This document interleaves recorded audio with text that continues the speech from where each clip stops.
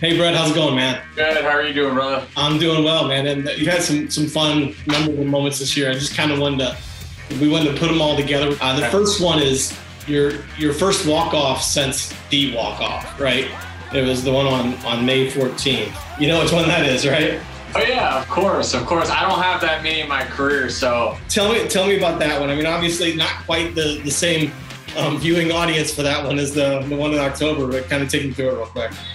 Here I come up to the plate, and Luke, who is an ex-teammate of ours and know how good he is, one of the best left-handed relievers in the game, I think. I did not want to be in the box for too long, so luckily swung early. I think my eyes were closed, but made contact, and next thing you know, was airplaning around the field again. So it was fun. Baseball's fun. The fake charge against Lopez. Were you really afraid they were the catcher was gonna tackle you or something? When I got hit, obviously Jorge Lopez, ex-teammate of mine with Milwaukee Brewers, and great guy, I love him to death. He did not try and hit me on purpose by any means.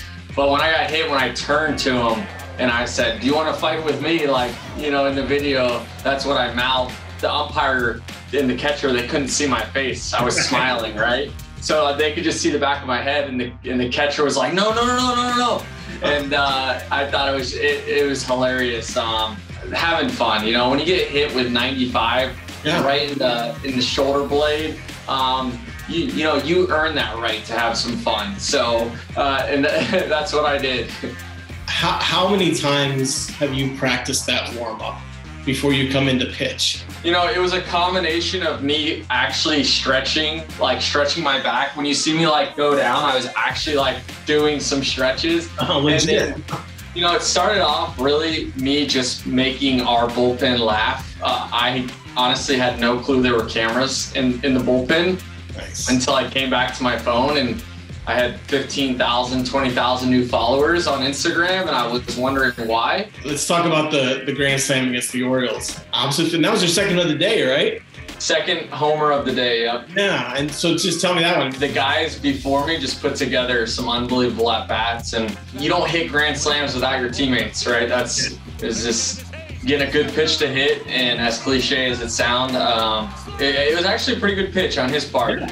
But I was able to put some barrel up in Baltimore out there to the left. The wind was blowing out, so shout out to the wind that day. And the camera catches you. You want to kiss to the camera first? No, that was said I love you to Vince Velasquez, one of my other ex-teammates. He was in the dugout. I just happened to see him over there waving at me, and I was just like, "Oh, I love you." Hey Vince. And then I happened to hit a home run. Happy birthday! How often do people ask you about that first interview you did with Will Smith? We're going to do Mom Joke Monday. As you all know, my mom has a lot of corny jokes. All the time, man. People constantly are trying to get me to laugh. Why did the stadium get hot after the game? All the fans left.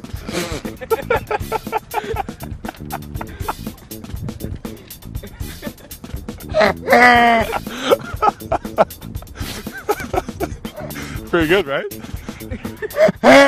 It's a belly laugh, everyone has a belly laugh when they're laughing uncontrollable. Mine just happens to sound like a dying donkey.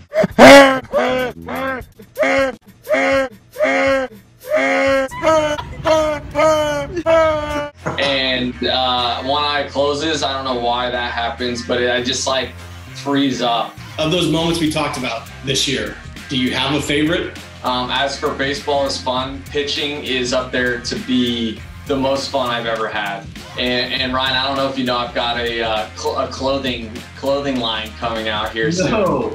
Yeah, at the end of the month, it's Baseball is Fun by Brett Phillips, and I literally it's got in the back the logo is just an outline of the flying guy.